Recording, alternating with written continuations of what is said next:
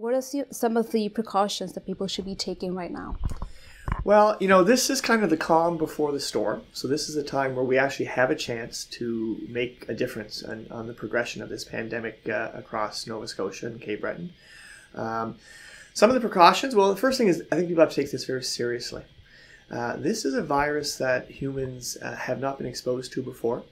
And because of that, we have no experience. Our immune systems don't know how to deal with this virus.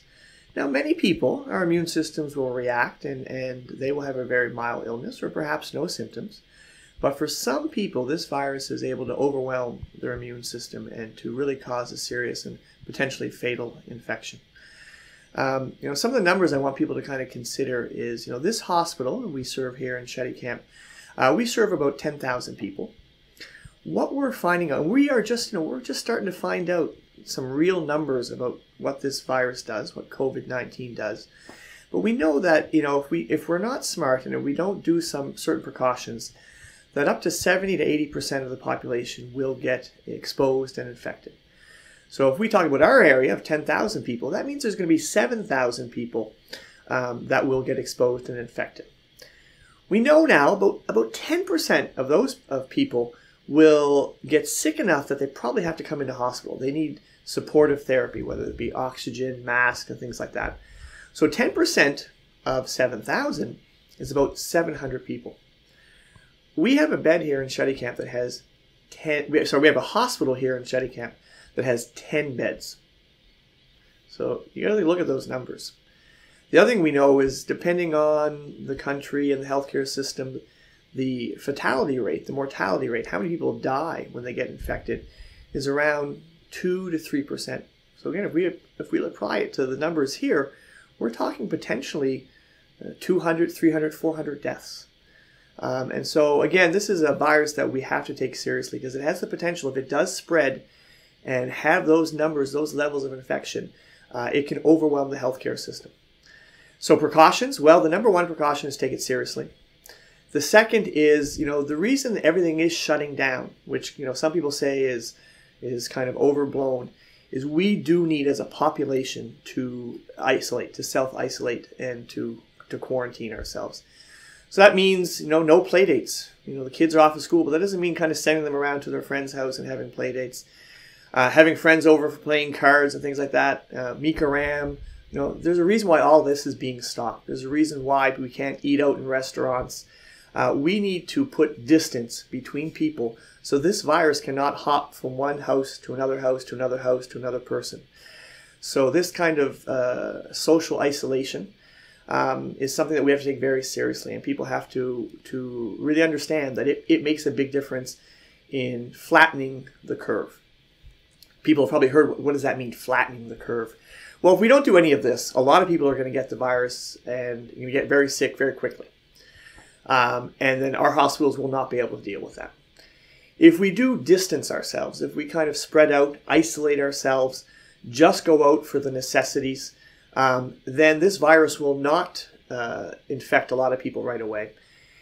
And the amount of spread, it may take longer, but the number of people that are sick at one time will be a lot less. So that flattens, that big spike flattens it down, spreads it out a little bit. So that here in Chéticamp, the doctors can deal with the people that do get sick. Because instead of having 200 people get sick this week, maybe we'll only have 10. And we can help those 10 people and make sure that they have the best care possible and survive. So social isolation is really important. You've probably heard this already, but washing your hands. People need to wash their hands. This is a virus that if you wash your hands properly, so that means good 30 seconds, sing happy birthday twice, and that it kills things. And this is a virus that we are learning now can stay on surfaces for sometimes several hours, if not longer. We don't know yet. And so disinfecting doorknobs, trying not to use cash as much as possible, doing things over the phone, ordering things, getting things delivered to your doorstep. So there isn't this kind of, no shaking hands. That can also help stop this virus from spreading from person to person. What are the symptoms? Well, we're realizing that the symptoms range a great deal. So some people may have no symptoms. Some people may catch this and not even know. Many people will have a mild cold. Coronaviruses, as in general, this is a family of viruses. The coronaviruses like to cause cold-like symptoms. So for some people, maybe a mild cold, sore throat, a bit of a mild cough, and it progresses on. Some people can start having high fevers, a cough, usually a dry cough. So people aren't coughing up a lot of stuff. But we're realizing there's a lot of variety in the symptoms that people present. What is concerning is that some people get very sick. And this virus gets into the lungs and causes fibrosis and scarring, fills up the lungs with fluid very quickly. So for some people, it could be a matter of a couple of days. They go from having a little bit of a fever, cough, to not being able to breathe, not being able to get oxygen into their blood and getting very sick. So the scale ranges from asymptomatic, meaning no symptoms, to getting very sick very quickly. What should people do if they think they have COVID-19? Well, if you think you have COVID-19, so some of the questions you have to ask yourself: do you have a fever? Are you coughing? Those are concerning symptoms. Have you traveled outside the country? Or have you been in contact with somebody who's traveled outside of the country? That increases your risk. Having said that, as this virus starts to spread, we may start to see community spread, where people who haven't traveled are getting infected because other people in the community are spreading it. If you think you're concerned about COVID-19, first of all, do not go to the hospital. Unless you're extremely ill, having trouble breathing, in which case you should phone 911. But do not come to the hospital. Do not go to the clinic, because the last thing we want is someone who might have COVID-19 coming into a waiting room or going into an emergency room where there are potentially other vulnerable people and spreading this virus. So if you think you are ill, phone 811. And there's actually another phone number out there as well, because 811 is getting a lot of phone calls. So, but there are, I don't have that number on the top of my head, but there is another number out there. So phone these numbers, and a nurse is going to then ask you some questions. And if they feel necessary, they will make an appointment for you to go to a COVID-19 testing center. And there are new testing centers opening up. In fact, today in Inverness, at the Inverness Hospital, today on Thursday, they have just started a testing center. So you just can't go there. They're going to not see you. But if you have an appointment, now we have a testing center on the western part of Cape Breton to be testing people. Is that the closest one? That's the closest one for people in western Cape Breton. My understanding is there's the one that was set up in Sydney, in Inverness, and there's also one being set up in Port Hawkesbury. What services are being offered here in Chéticamp? So in Chéticamp, if people think, again, if they think that they may have been infected or concerned about that, we would advise them not to come in.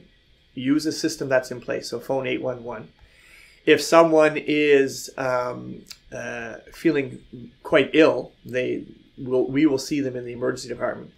We have the ability we have special rooms that people can be isolated in, and the healthcare system has a team that we can get dressed in appropriate masks and gloves and gowns so that we would be safe when we see the patients. If patients are quite ill and they are coming to the emergency department, it's also important to phone the emergency department ahead of time so that we can be prepared before you arrive. What would you say to people who had medical tests or procedures canceled?